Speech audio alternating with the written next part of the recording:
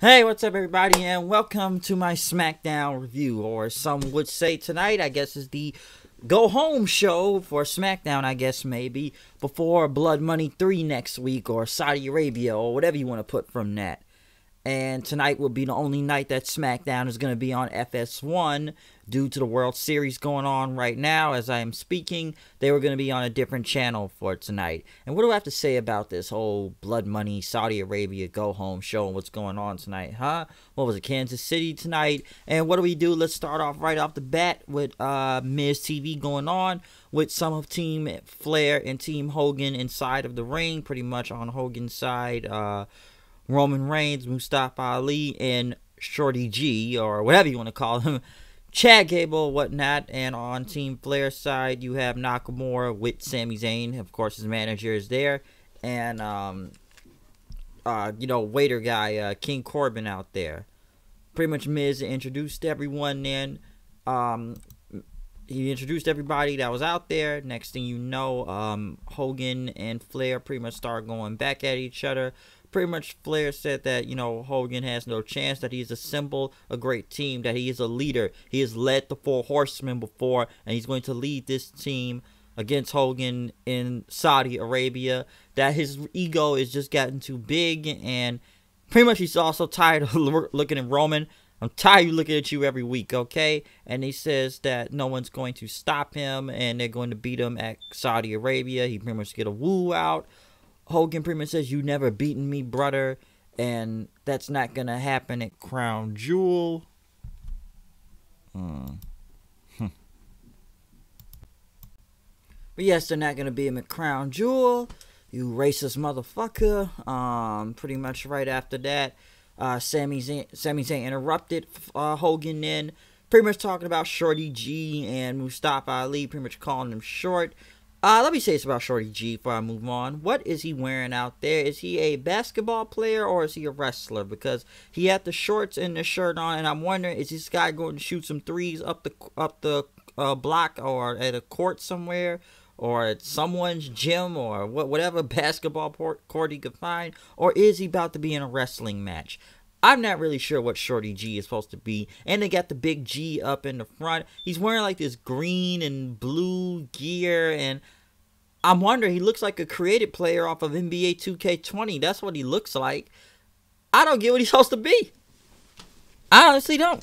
What is this guy supposed to be? Is he a basketball player? Is he a wrestler? What is this guy supposed to be out there? Because listen, I already make Shorty G jokes, and I kind of made before as it is, but I don't know what they're going with this. And he's talking about, being accepted, and he's going to be him and everything. But he's going to silence his doubters. But is this the gear this guy is really wearing to a wrestling match now? Because it makes literally no fucking sense. So, okay, I've made jokes before, but the guy looks like a basketball player. He looks like a creative player off of NBA 2K20 that wants to go up the block and shoot some hoops or do some dunks or something. Cause that's why I'm waiting on from Shorty G. So, I don't know. And as you can see, the rest of the teams are not there, because other than that, this is two different shows between Raw and SmackDown. So, I guess they want to keep them off because they are on a different show, and we'll just stick with the SmackDown ones then. Pretty much Mustafa Ali also talked, pretty much said that Sami Zayn, saying that he is, you don't even compete anymore, you're a mouthpiece. And it's ironic given your bad prep. And I already know the joke of Mustafa Ali and Shorty G. Ali G, Sasha Baron Corbin. Think about that. They could be a team name, Ali G. Oh boy. But pretty much then after that, Corbin started talking to Ali, saying like, "Why are you talking or even in my ring?" Pretty much says you're in the presence of a king. And that Roman there, he may be a former champion, but this is his kingdom out here right now, and he will bow to him. That these people don't need a hero, they need a ruler. They will rule with an iron fist. But Roman told him to shut up. "I'm sick of you in that king garb. It's stupid." Shorty G pretty much says, "I want to fight." Pretty much punch Corbin in the face. Hogan pretty much says, "Oh, we have a 6-man tonight. I have a preview before Crown Jewel." But Sami Zayn and them were like, no. Team Flair ended up pretty much walking away. Hogan pretty much went again, like, how about we have a 6-man tag, pretty much calling out the guys individually. He called Nakamura, Ichiban, which I know that means number 1, Niban. and he called him a young boy after that, which looked like Nakamura was about to head back up in the ring and knock Hogan's head clean off his shoulders if he wanted to go kick him. That was some disrespectful shit right there, calling him a freaking young boy. I don't know why, I just felt that was very disrespectful that Sami Zayn looked like he had to hold him back, but Nakamura did look pissed off though, if you ask me, after But yeah, that young boy shit just sounded very disrespectful though. Pretty much, he called out Sami Zayn then. Pretty much, you're the big guy, Sami Zayn and stuff. But Sami Zayn said he wasn't going to do this match. He was hurt because of his neck on his way to the flight. So he got someone that he has a special relationship with, a close one. He brings out Cesaro for this 6-man, which, I'm still trying to understand Cesaro's gear with the, I don't know, what the shorts or like track pants and gym shoes. I don't know. Something about it. I don't know what Cesaro's gear, though. But pretty much they all headed to the ring. It came a brawl then. Hogan's team ended up standing tall, I guess, waiting until later on for later in the match. They then went to New Day, who were on their way out the ring, on the way down the ring. One thing I will say, Xavier Woods is not here right now. They mentioned he has a torn Achilles. He had surgery on it today, I believe successful. I didn't really even know Xavier Woods was really that hurt. I guess I didn't really bother to look it up that much, but he has a Achilles tendon torn. I don't know how long he's going to be out, to be honest, but I know they brought the iPad, looked like, with him, and they had these armbands that said XW on it for Woods, but I don't know how long Woods is going to be gone for the time being, no. Pretty much the New Day of both Kofi and Big E went against Rude and Ziggler. They do get a title shot, by the way, next week, Big E and Kofi, but this match wasn't really that long. A lot of tag teams were watching in the back. Pretty much Ziggler and Rude ended up, Ziggler got the roll up on Kofi, which in a way was surprising, especially if they have a title shot next week. Why are they even getting pinned out there, huh? Makes no sense. Pretty much the Revival come out there and trying to start jumping the New Day.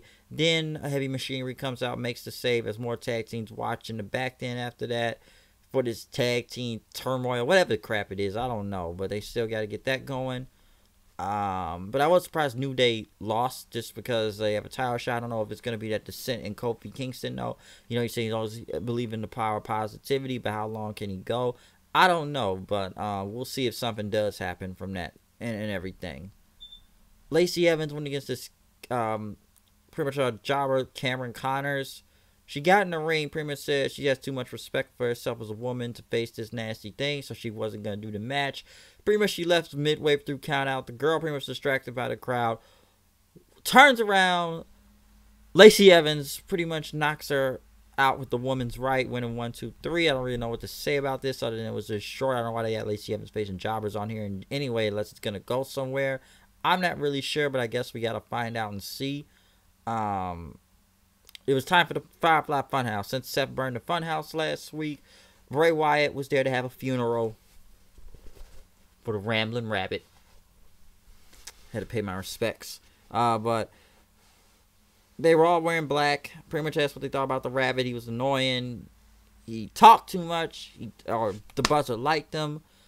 Pretty much they were going to have an open casket for the rabbit, even though this rabbit dies every week almost on this show. I'm convinced he's the new Kenny of South Park. He just dies, and he'll come back the next episode or two, and he'll be back like nothing even happened. Pretty much she opened the box, and the rabbit was all bloody and mangled and stuff, but Wyatt kissed it on the head and said goodnight, sweet prince. Pretty much the puppet came back to life and everything, maybe because of the heel glove or something. And he's good, he's alive, he didn't want to talk about the other place and everything. But then next thing you know, the buzzard starts beating up the rabbit. As Wyatt ended up saying, see your crown jewel. I don't really know what to say about this whole Firefly Funhouse segment, other than that Bray Wyatt, the rabbit is super over, I will say that. He's the Rambling Rabbit. He dies almost every other week, but you found one way to bring him back to life. So the rabbit lives, folks. The rabbit lives again. But right after that, then the Firefly Funhouse, Drew Gulak, who got a jobber's entrance, went against Kalisto, which they even had a pre-tape pretty much saying they're on Smackdown and stuff. It wasn't much to say about this match because it began with Gulak's PowerPoint again. I didn't even know if he was even still doing that regardless the last time I checked 205. But I don't know if he really was. I don't think he was doing it anyway when he was back on 205 recently. But he does his PowerPoint about Strowman and Fury. Pretty much Kalisto kicked them. As the match went on, Braun Strowman came out. Gulak got distracted. Kalisto ended up hitting the Selena del Sol. Strowman pretty much got in. hit him with a power slam, hit him with another power slam when the fans chant one more time. And then pretty much he said that, pretty much says, you're going to disrespect me. This is what happens to you when you disrespect me. But Gulak at least deserves to be in this ring. Not Tyson Fury. What does it say from this? Not Tyson Fury, though. Number one, Drew Gulak is a freaking jobber out there. I've said it before last week. Wasn't this guy like this tough shooter or something? Like a submission specialist on 205 Live. But now the guy is just jobbing on the main roster and going back to doing his PowerPoint presentation when he was there in 205 Live to begin with. But I'm sure you really do watch 205. You're probably going to be disappointed that, hey, this guy was a good heel on the show. Why is he now doing this goofball stuff, getting kicked by his ass by Strowman and jobbing everyone every week doing PowerPoint? So I don't know what to say about them right now.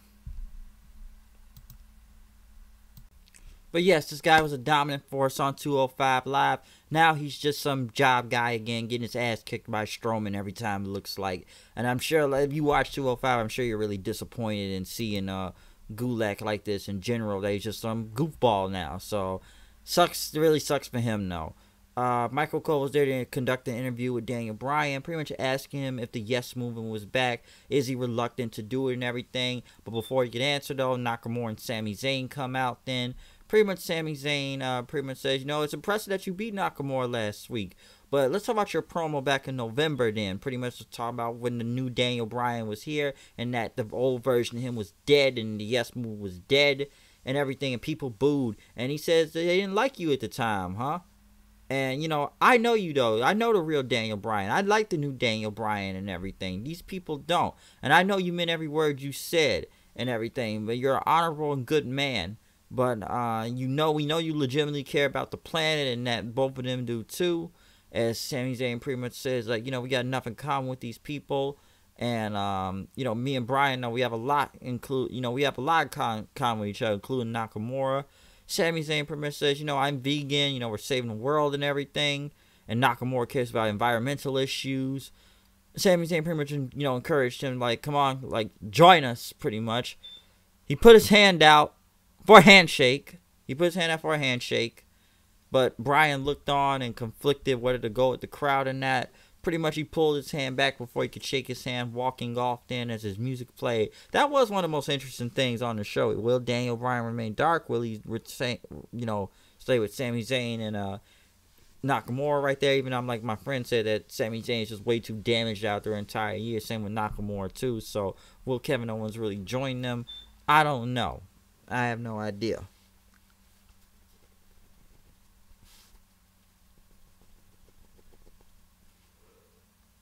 But we'll see what goes from that then. But that was an interesting segment, though. I will say that. Nikki Cross ended up going against Mandy Rose then. Bayley and Sasha were on commentary. The match was okay. Pretty much a showcase for Nikki Cross out there against Mandy Rose. Pretty much taking out the Veil and even hitting her spinning net breaker on Mandy Rose for the win. I thought Bayley and Sasha was good on commentary. Pretty much, Bayley pretty much trying to compare herself to the old Bayley. That's what Nikki Cross is right now. So that's what's something going off of that. Excuse me. But, it was a good promo. It was a good promo though for her on the table. Still got built that title match. Cain Velasquez and Rey Mysterio came out. Why is Rey here? The guy is on Raw, but apparently he can go to both shows now since he's, managing or training or doing something, whatever, with, Cain Velasquez. Mysterio can show up on both shows, it looks like. Even though he's on Monday Night Raw now. But Mysterio, pretty much his arm is still messed up. And he talked about Velasquez pretty much beating the hell out of Brock Lesnar back then. And beat him, very down. And he thanked him for help saving his son as his son has gotten better. And he wanted to thank for all the support and everything. And, none of that happened with Brock beating him up is going to interfere him from being a wrestler and everything. And pretty much time for Lesnar to pay what he's done to his son.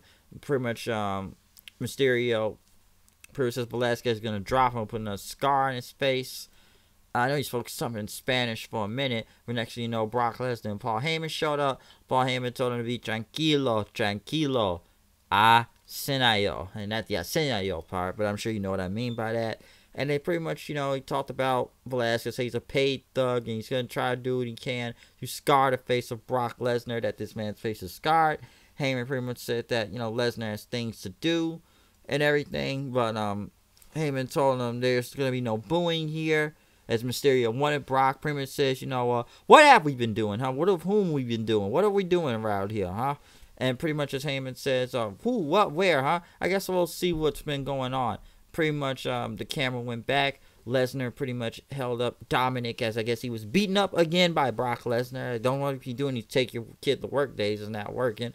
But he gets beat up again before Brock and them walk off. The promo was okay. I will say that. It wasn't bad. Mysterio did most of the talking. Heyman we could too, because Velasquez, I don't think Velasquez is over with the crowd yet or can't even talk. So he's just a hired gun that's not really saying anything right now, since he's a hired gun. Next, Dominic was on the table though then, as the trainers checked on him with Mysterio and Velasquez. And as they trained and Ray was on his knees, next thing you know, Brock comes in, throws a trash can at both of them. Ray jumps on Lesnar. He gets F5 into the wall. That looked very painful, by the way, getting F5. And then he pretty much started beating up Cain a little bit more. Well, he F5'd Vasquez onto top of Dominic, knocking them all to the ground as all three of them just laid there dead. And then next thing you know, they show Cain Velasquez doing this promo saying Brock. He was yelling in Spanish though, so I didn't really understand what he was saying. But I guess he was calling out Brock then, saying he was coming for him. But then we got to the main event: Mysterio, Mustafa Ali, and Troy G versus Nakamura, Cesaro, and Corbin. Not a bad match. It was a good 6-man for what it was. It ended up with Roman hitting the spear on Cesaro, but he let Ali do the 450 splash too to pick up the win. So it was a basic solid tag match, I will say that. Crowd was over for Reigns, I will say that too. They were pretty over for him near the end of it and everything. But Ali getting the pin was a cool move, I will say that. I think Cesaro may already have a match at Crown Jewel. I'm not really sure if that's true or not, but I think he does. Crown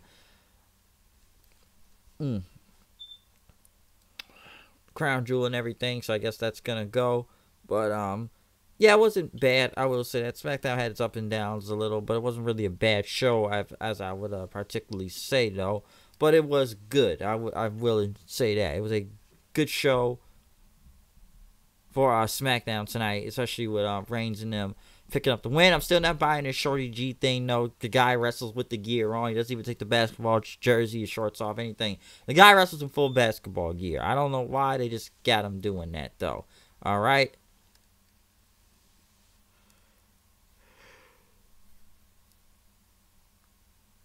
Yeah, doesn't make a lot of sense from that. Sorry, I was yawning right there, though.